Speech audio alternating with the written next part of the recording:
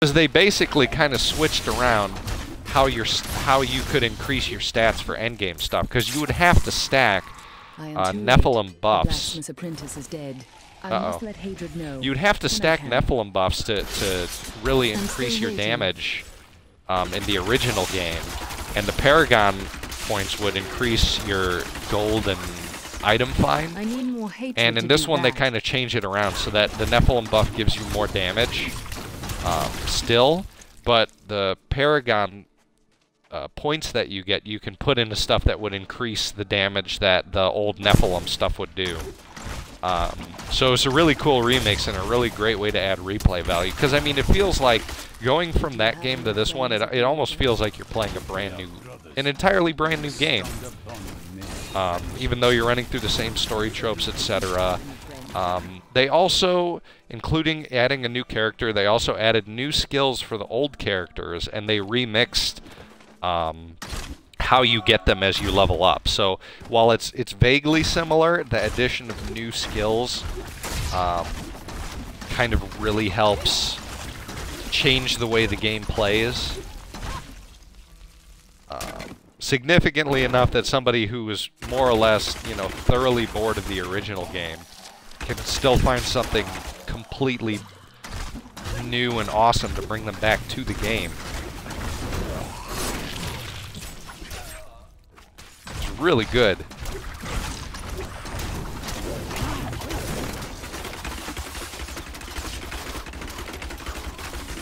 Yeah, blow up. I like the fact that the enemies explode and then other enemies come out of them. And they even mix that up, because they mix up the type of enemies that come out of them. Like the ones you've been seeing me kill, the little worm clusters come out of them. But if you get later into it, you'll run into ones where imps come out of it, and imps are, if you read the lore in the bestiary that you get in this game, is kind of a pared down. I mean, you get it for some enemies, but not all of them. Imps are basically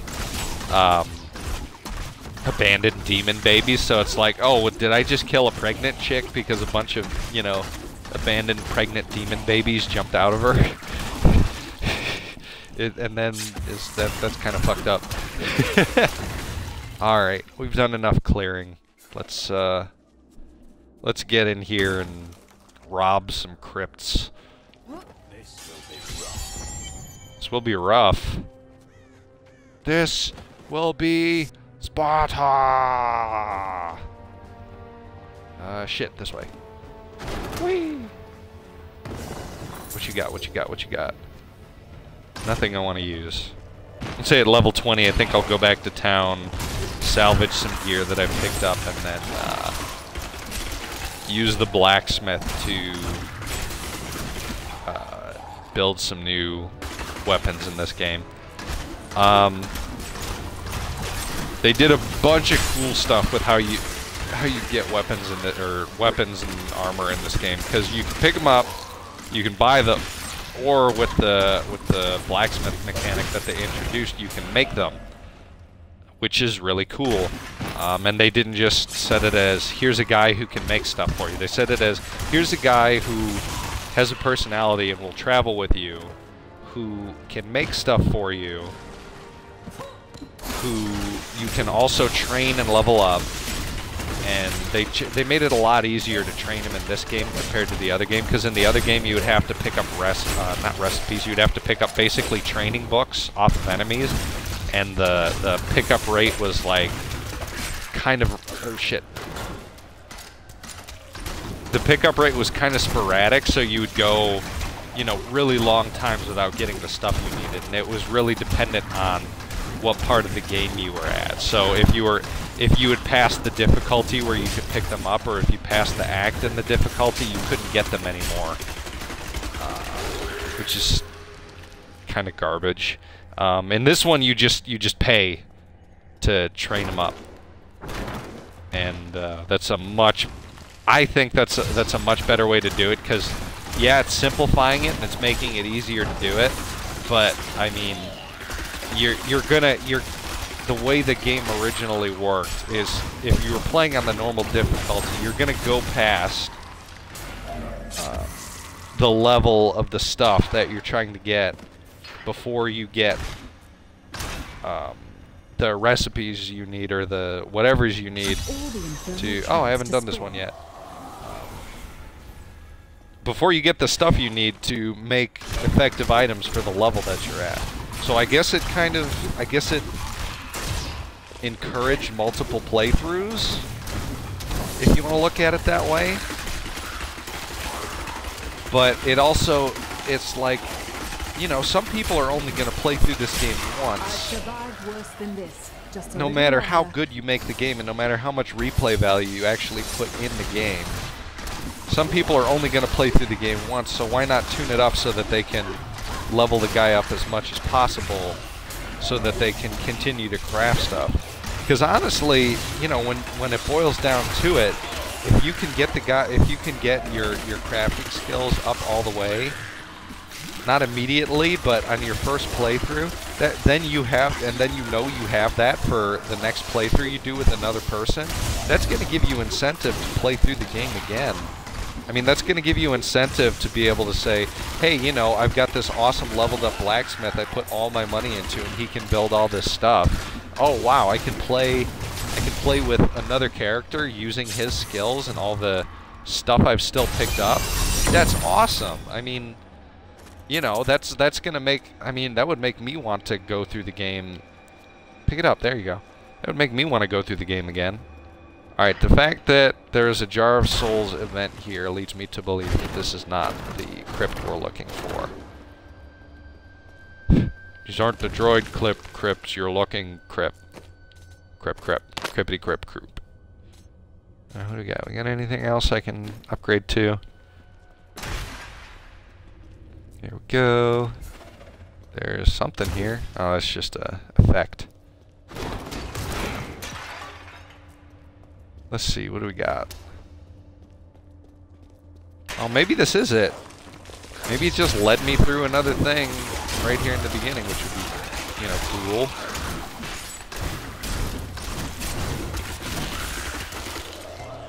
Alright. Nope, that's the end. My only friend, the end. Of our elaborate plans, the end.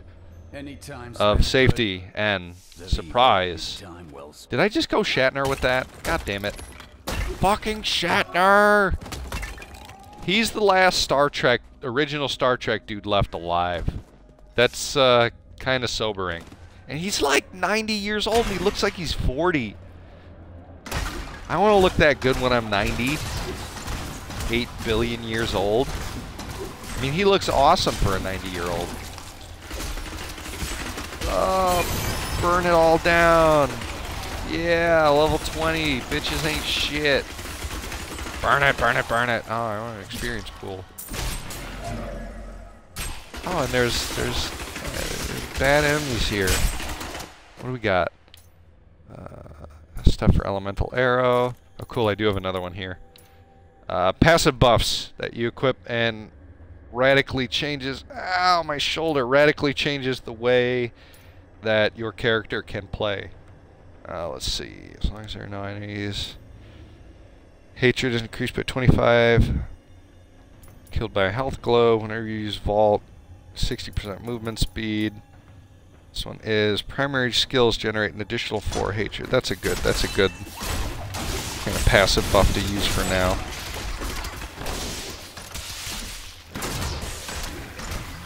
Because that means when I use my rapid fire uses hatred, my bolus shot gives me additional hatred, which is one of my resources that I can use. So having something that increases that more will give me the chance to use rapid fire more often.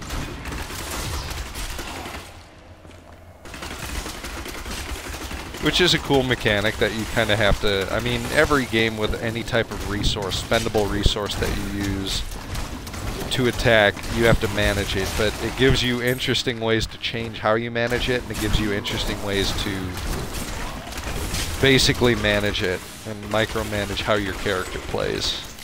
Which is cool. And there's so many different skills that you can use, and they're all viable in one way or another. And you'll see people play radically differently based on, you know, play style, etc. And the fact that there's so many different skills, and even changing one skill can completely change how your character plays, is a really cool way to add replayability value with a character as well. Because let's say you hit level 70 and you're in adventure mode going through all the Paragon bullshit, and you're just like, I'm getting bored of how this character plays. Instead of playing another character and, you know, having to go through the story mode again or starting from scratch, you can just switch over a couple skill sets and see if you like that better. And then, you know, spend time doing that, which is really cool. So definitely outdid themselves on this Reaper of Souls expansion. And I mean, you know, it was kind of, I wouldn't say expected, but it was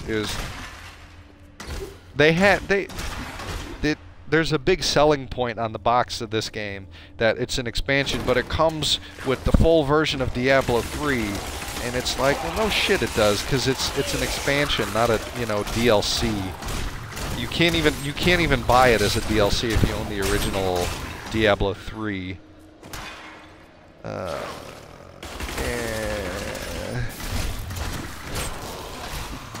But it makes sense, because you don't want to sell, you know, your complete remix without selling the original game with it. Because if you just bought the remix, I mean, you would know what the hell's going on, etc., etc. Shit, man! Quit fucking with me!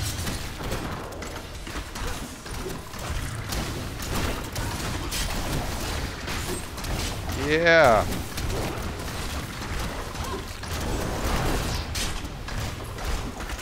Alright, we got our HU back up. We can burn them now. Burn them down! Burn them down with anger! Anger! Anger! Kill murder! There we go. Oh wow, there's still more. As soon as these guys are gonna get cleared out, I'm gonna go back to town here.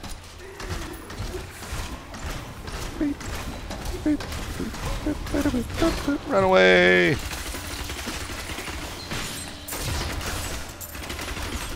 Yeah! Taught you a lesson. Alright, town portal. Here we go. It grieves me to tell you this, but your apprentice has died. He died! Poor boy. Hope for the worst and you will not be disappointed. Thank you for the news. Alright. Salvage, salvage, salvage, salvage everything. We're gonna get rid of it. Alright, so when you salvage items, magic, rare, and actually normal items in this game now, that you don't use, it gives you repair materials, or it gives you crafting materials that you can use to craft new and different weapons that you can use. Alright, you get a quiver. Really nothing in the whole level 20 range. Here we go. This will increase our stats. Actually, not very well. What do we got? I guess that's a little better. And the fact that it's got 2 sockets in it's going to help us here. Alright, what do we got? Journeyman cap. What do I have on right now? Level 13 legendary. Yeah, I'm not going to be replacing that anytime soon, I don't think. Your options for... Shit. Your options for items that you can craft for your character increase quite a bit once you get further into the game. In fact, they actually kind of really stagger their way up really well, which is cool. I've got Let's see. good bunch of things for you this fine day. Sell that.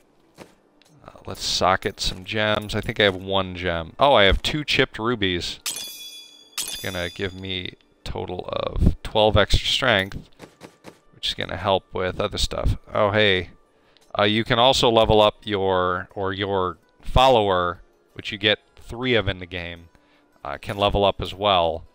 And you can assign them skills and give them items to make them better. Let's see. Increase your resource regeneration when your life is low. Knocking back nearby. Yeah, I like that one. we're kind of designing. We're going to be using this guy for the entire playthrough because he kind of operates as